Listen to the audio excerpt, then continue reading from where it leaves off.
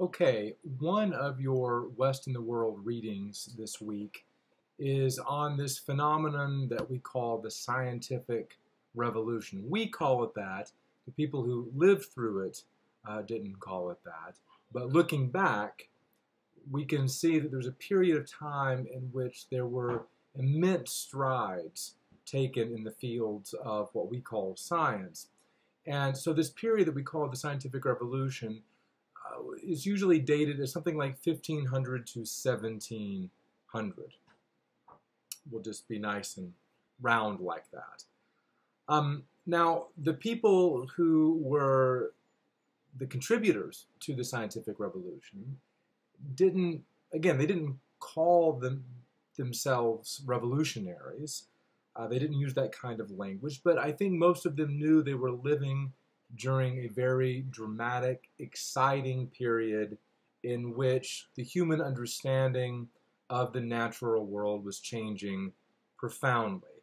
So, for instance, many of these scientists called themselves moderns, while they called their predecessors ancients. Now, it's also interesting to note that these great scholars, people like Copernicus and Galileo and Newton, did not actually call themselves scientists.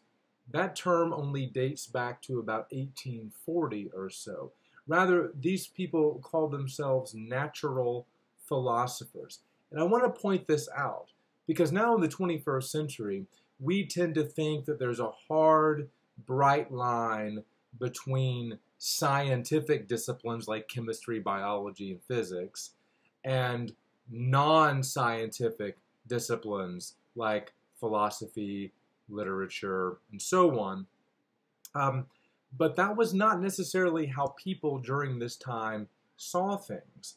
And I'll go ahead and mention that two of the major figures of the scientific revolution, Blaise Pascal and Rene Descartes, you don't need to worry about them now, but we're going to be studying them next week. They were both scientists, mathematicians, but they also engaged in straight up philosophy as well. So, again, I think one of the purposes of this entire course is to help us maybe rethink some of our assumptions.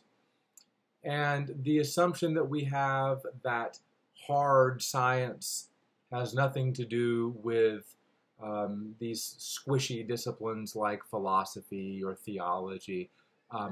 That's a relatively recent way of looking at things. All right, so I want to help you get a handle on this material. You're going to be introduced to a lot of names, a lot of discoveries, a lot of development. So I want to bring a little bit of order to this by pointing up 5 hallmarks of the scientific revolution. If you really want to understand how people in the year 1700 were looking at the world in very different ways than people were in, say, 1300, then I think attention to these 5 points will be really helpful. The first point that I want to talk about, the first hallmark of the scientific revolution, is a stress on empirical observation. Empirical, E-M-P-I-R-I-C-A-L. Okay. Empirical is a fancy word for referring to sense perception. Okay, so if you observe something empirically, it means you see it with your eyes or you hear it with your ears and so on.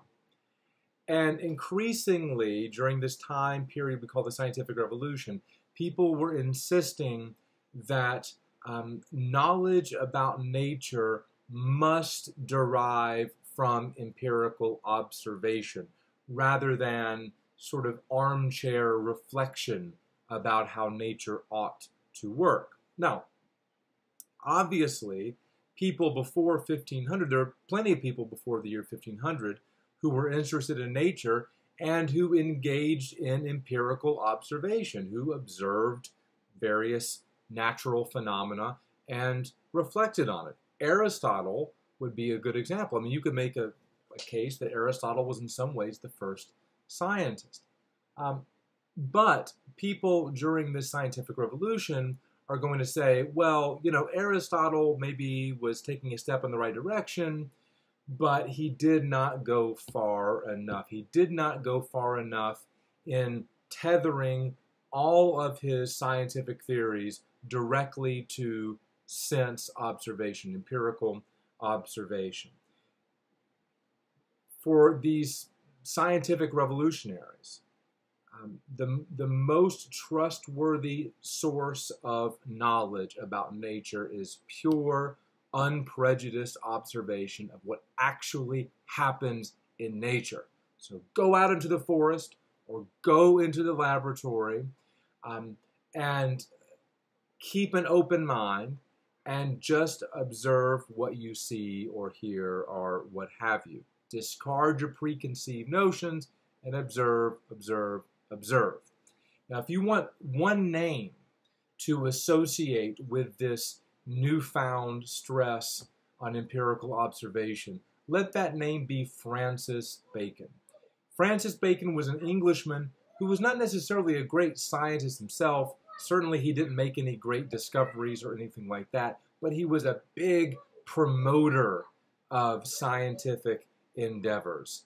And he believed that the best thing that people can do in his day and age, which was around the time 1600, was to forget what previous scholars had said about astronomy or whatever. So for the moment, forget what Aristotle said. Forget what Ptolemy said.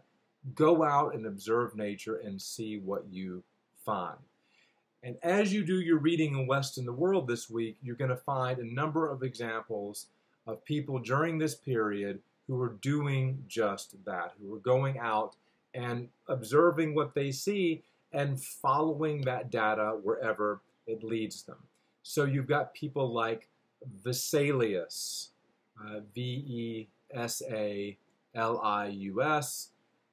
Vesalius and William Harvey, who were great pioneers in anatomy, and they made their contributions to anatomy precisely because of empirical observation. They both conducted dissections of cadavers in order to learn more about anatomy.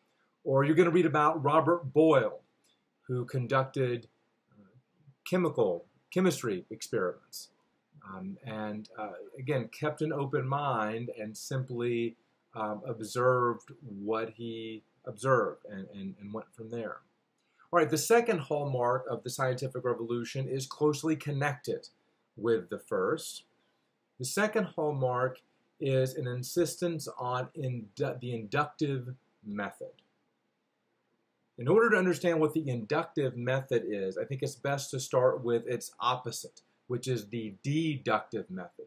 In the deductive method, you begin with a theory, with a hypothesis, and then you go out and into nature to look for confirmation, proof of that hypothesis. Okay? For instance, the deductive method would be like saying, okay, well, we already know, or at least we believe, that the Earth is at the center of the universe, so let's look at some astronomical data that will support that. For people like Francis Bacon, that is bad science indeed. A true scientist, or he would say a true natural philosopher, is someone who works in the other direction, who uses the inductive method. That's inductive. The inductive method is where you begin in a sort of state of doubt, right? You're not looking to prove a certain hypothesis.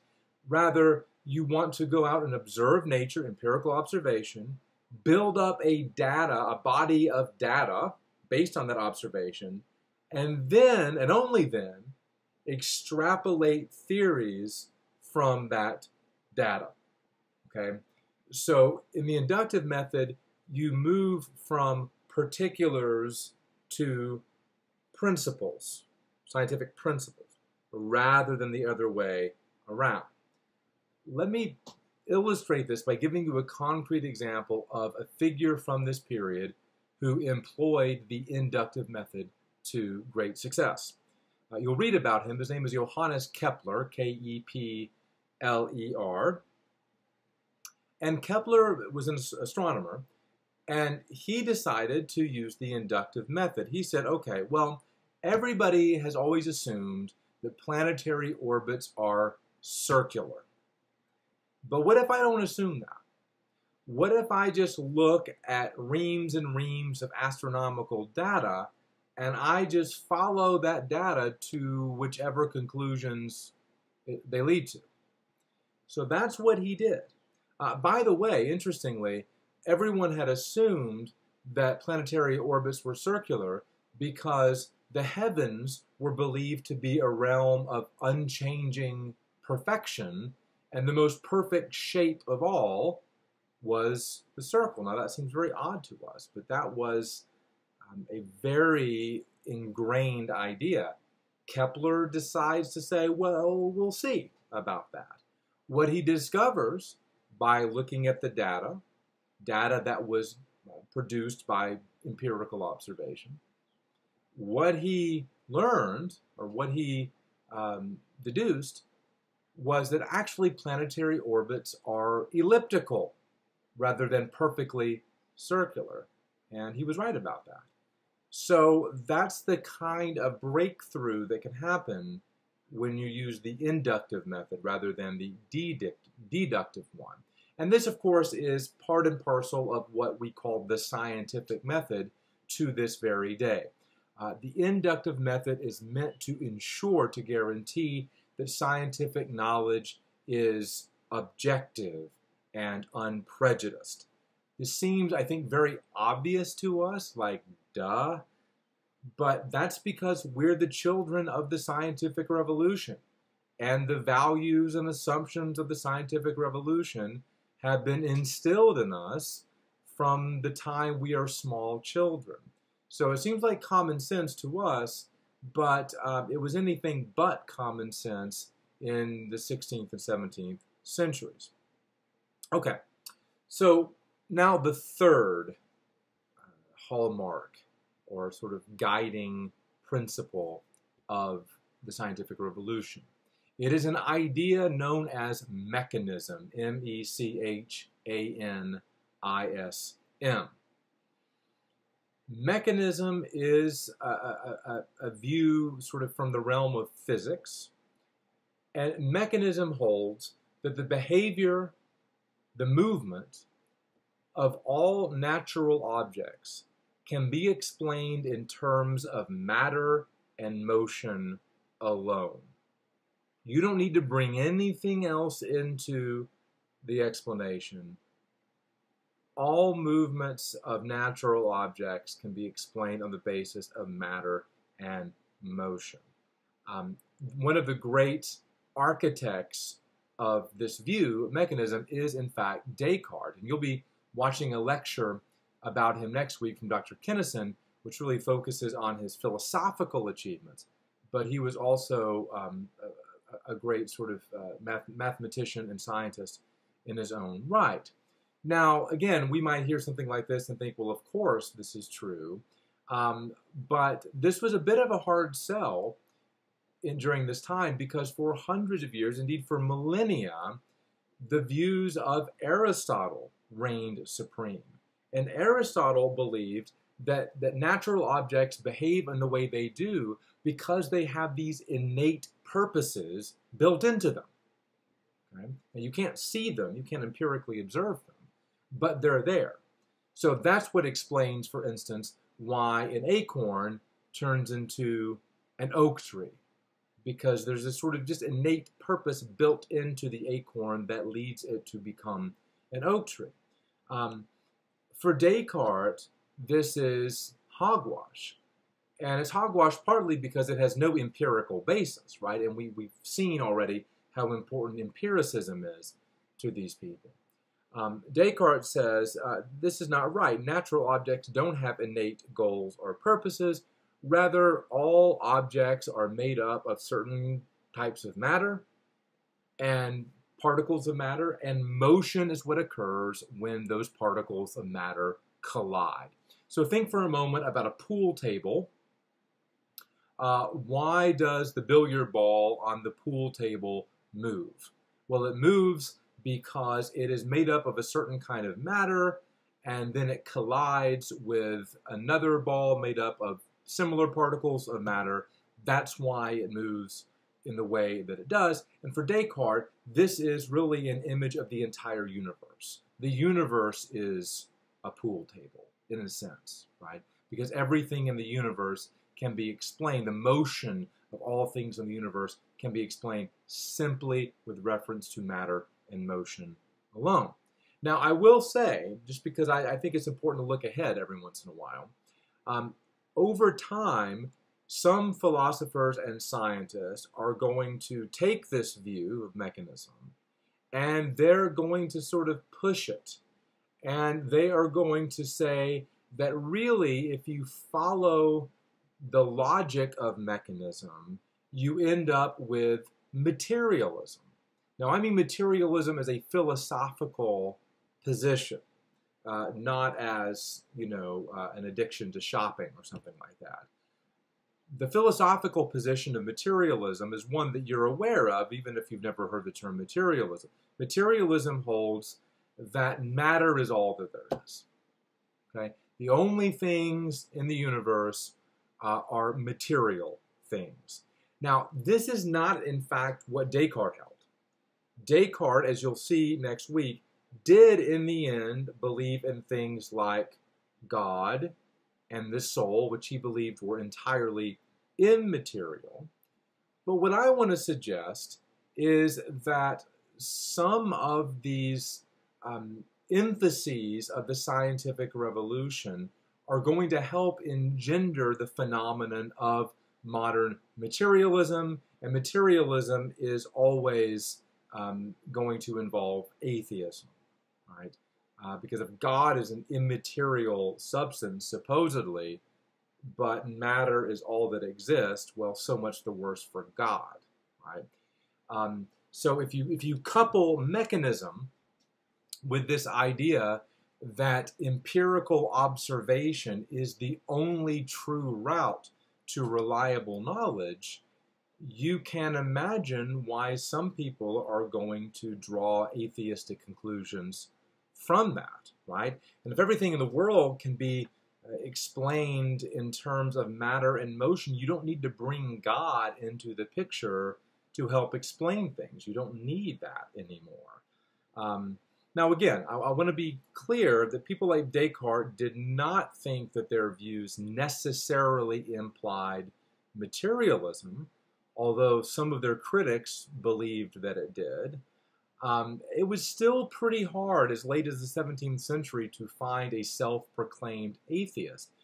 But once you get beyond that, you see the rise of modern atheism, and certainly it would seem that in the modern West today, atheism is on the rise, particularly in the scientific community. There's a 2009 poll conducted among scientists, and it showed that about 59% of scientists in the United States do not believe in God, are atheists. 59%, as compared to 16% of the general population who were atheists. So that raises the question, right? Why are scientists apparently so much more disposed to atheism?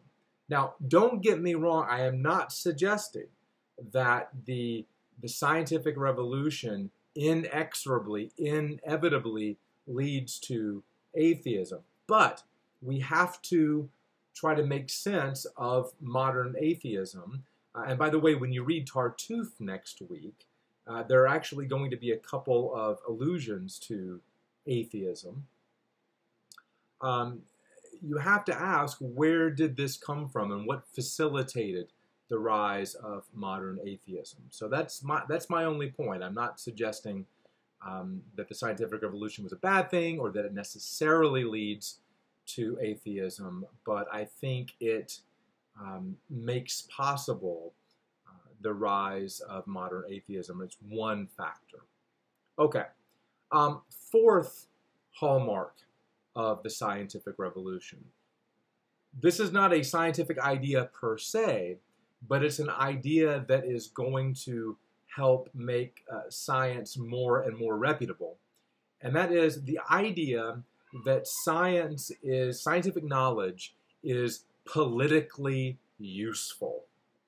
Okay. Now, early on in the scientific revolution, some of the very earliest figures, like Copernicus, 16th century figures, many of them were church officials or priests. Copernicus himself was an example of this. But by the 17th century, many of the people who were actively sort of on the front lines of scientific research were actually employees of the state in some way or another. Francis Bacon is a good example of that. Many of these scientists relied on royal patronage to fund their research. So they've got to convince their royal patrons that this is a good investment of money. You're not going to get very far just by saying, well, knowledge for knowledge's own sake is a great thing. No, you need to be able to make the case that, hey, if you sponsor and subsidize my research, the benefits will redound to you and indeed to the state at large. And Francis Bacon is someone who makes that case. He was first court counselor to Queen Elizabeth I and then to King James I. And he really believed that scientific endeavor could strengthen the English state. It's actually Francis Bacon who coined the phrase that you probably heard from your junior high teacher, knowledge is power. And actually, in the Latin, it is scientia est potestas, science is power. Now, in that original context, Bacon was talking about God's own knowledge, but nevertheless, it is true that Bacon believed that science is power in a very real sense. And he didn't mean, science empowers you to be all you can be and that sort of thing. No. Science is power, the kind of power that puts bullets in heads and the kind of power that creates strong navies and so on and so forth. So for Bacon and for many others, the state that uses scientific knowledge to gain control over nature will be the master of its own destiny. And this is very much the way we still think, right? So every so often you'll hear news reports about how test scores of American students are slipping in math and science, and they're falling behind the Chinese or whatever, and there's a lot of hand-wringing about this and worry about this. You never hear this sort of thing about things like the ability of American students to write a proper sonnet.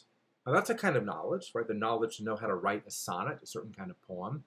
But nobody cares. Well, why do people care about math and science scores? Because the assumption is that if the United States sort of slips behind in its scientific innovation, there will be negative consequences for the military, for the weight that America can throw around in the world. So I think this way of thinking, again, it's inculcated in us from a very early age that real power is the kind of power that can make a country great and strong. I'll just mention one last thing, that people like Bacon are highly successful in their attempts to persuade monarchs to fund scientific research. And so by the second half of the 17th century, we start to see the rise of royal societies. So these are sort of scientific societies that are funded directly by the crown. We've got the Royal Society of London, founded in 1662, the Royal Academy of Sciences in France, 1666. The only reason these royal societies were established was because by this point, kings were convinced that scientific knowledge could, in fact, empower the state in the way that I just described. All right, fifth and finally, the scientific revolution entailed a fundamentally new way of looking at the cosmos. So a remapping of the cosmos is the fifth hallmark of the scientific revolution. This is, I think, the part of the story you're most familiar with. How Copernicus realizes that the Earth is not motionless at the center of the universe with everything else revolving around it, but rather it is the sun that is motionless at the center of the universe, and the Earth, like all the other planets, revolves around it. So that's a pretty radically new way of thinking about the universe. Other scientists are going to come after Copernicus and corroborate and buttress his heliocentric or sun-centered view of the universe. And I want to say a little something in closing about Galileo, who became a staunch Copernican, and this got him into quite a bit of trouble. By the way, Galileo is a great example of somebody who really believed in the importance of empirical observation. He built his own telescope. He wanted to build up a body of data himself, and what he discovered is basically that Copernicus was more or less correct. So he gets in trouble about this. Believe it or not, this was a very controversial view in the early 17th century. Now, his enemies had different sorts of motivations for trying to bring him down, but the charge they bring against him is that his views directly contradict the cosmology of the Bible. And they had a point. Let me just mention a couple of verses from the Bible here. Joshua 10:13 says, "So the sun stood still in the midst of heaven." The implication being the sun is usually moving, but at this particular moment it stood still. Or 1 Chronicles 16:20, "The world," the earth, "is firmly established. It shall never be moved." Right? So the earth has this sort of stationary place. And I could give other examples, but it would certainly seem to be the case that the Bible assumes a geocentric, earth-centered view of the universe. Now, by 1615, his views were already getting him in hot water, and Galileo wrote a very interesting letter to the Grand Duchess Christina of Tuscany, in which he tried to clarify his views on Scripture and science. And he makes two main points here. The first point is that throughout history, throughout the 1600 years of church history, scholars have not, or Christians in general, have not always interpreted the cosmological text of the Bible at face value. In other words, they've not always taken them strictly literally. So it's a kind of false choice to say, okay, well, you either need to take these texts in the Bible literally, or you just have to reject them altogether as false. He wants to say, no, there may be other ways of interpreting those texts. The second point that he makes is an even deeper one. He says, look, God has given us two books, the book of the Bible and the book of nature, as he calls it. They're both from God, and they both lead us to real knowledge. But, and this is a big but, those two books are concerned with different things. And there's a very pithy quote from this letter. Galileo says, the Bible tells us how to go to heaven, not how the heavens go. In other words, the Bible is given to us in order to guide us in matters of salvation, to know how we are to be saved. The Bible is not given to us by God as a sort of scientific textbook that lays out a full cosmology of the universe. So let me just conclude by saying that part of the legacy of the scientific revolution, which is still very much among us, is that there are going to be these ongoing debates about the relationship between science and religion. And I think you could probably think of an example or two of debates like that that are currently quite active and lively. All right, that's it.